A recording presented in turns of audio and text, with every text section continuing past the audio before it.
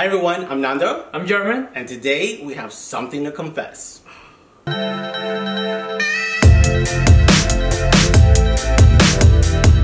Guys, We're here to confess that we are murderers. Yeah, we are. Because we kill plants. We kill plants. This poor baby was so beautiful like 2 weeks ago. Look how crunchy it is. Yeah. And we did everything to keep her alive or him alive. And except water it, and except love it, and except put it near some sun. Okay. But we're going to show you how, in spite of you not having a green thumb, if you have a black thumb, we're going to help you become that plant grower that you always wish you were. Because, you know, it's really easy. And German's actually, I'm going to show you how to grow it, and German's actually going to show you how to decorate it. Yes, with some twigs. Very simple. So you guys ready? All right, let's go. Let's start. What I have before you is the pathos plant.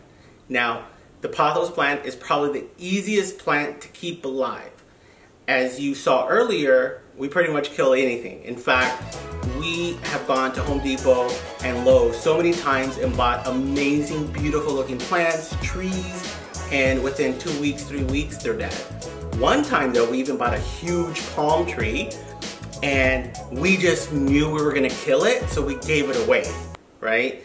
And my friend called us 2 weeks later saying that we had given her flying spiders in the tree. So not even if we give it away can we keep a plant alive. I think she had to like kill it or something because we gave her flying spiders. But the patho, this is the patho plant, or it's called the devil's ivy. So easy to keep alive because if you forget to water it, it tells you, water me.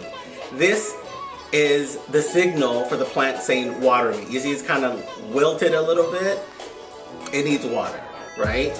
This one is nice and perky because the leaves are perking up. So one reason to get a pathos plant is they're easy to take care of. Two, they tell you what they need. I need water. They grow in the direction of the sunlight. So do you see how this one is kind of like pointing that way? That's because we have it facing the sun that way. This one's wilted, so in fact I'm gonna water it and maybe by the end of the video it'll be nice and perky. So all of these three are not separate plants. They all came from this one. It's the original one. So this is what I would do, is I would go in here, for example, right here, and the roots, you'll see these knots, those are actually root points. So here's one right here, here's another one right here. So you go and you just cut a piece off that's gonna have a root point. Let me find a better one.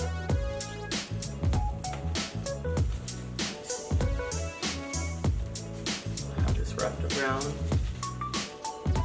Okay, here's a perfect one. So I'm gonna cut it.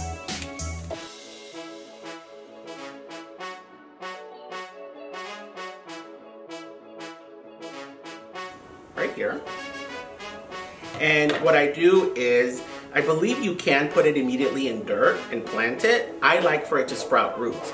So I put it in, this is just a mustard jar that we cleaned out, and this is our rooter maker, right? So I just put it in here in water and I keep it around maybe 2 weeks, 1 week, 2 weeks, and all of a sudden, you see, the roots start sprouting like crazy.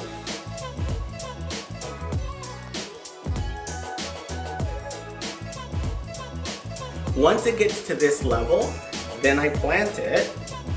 Usually what I'll do is, these are 2 pieces, I'll wait for both of them to root, and then I'll plant them together. So these two is exactly what I did to get these two, all from this one. And before you know it, people think you have a green thumb and you can lie and you say, oh yes, I know everything about the pathos plant, but it'll be our secret, just between me and you. And that's it. That's how you create plants from one, and the rooting system. Easy peasy, you can do it. To set up your project, first you're gonna need a flower pot, pruning shears, twine, and some scissors. Oh, but most important, some twigs. You go around your neighborhood, collect the twigs, come home, and decide what size you want them, how long do you want them to be. You cut them all into one piece, one size, and after that, you just tie them up. Like you tie your shoe. You tie your shoe, very simple. 1, 2, 3. 1, 2, 3.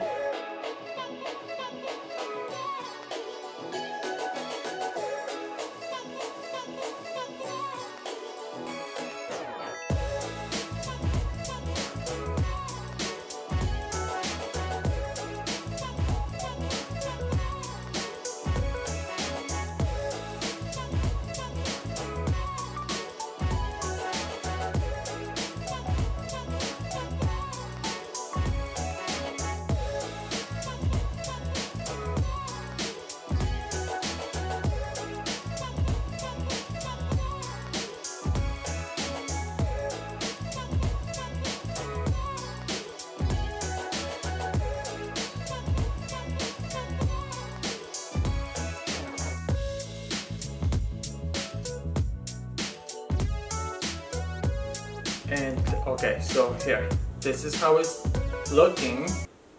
See, it doesn't have to be perfect, as long as you want to give it that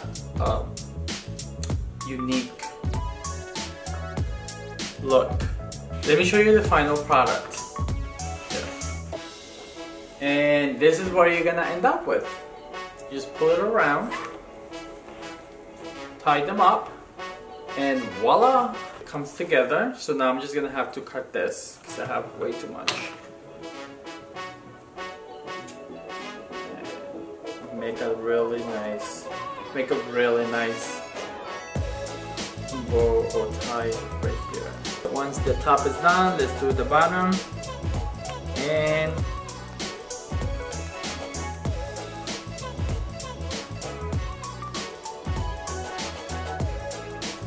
okay. There you have it. Now we have a new planter.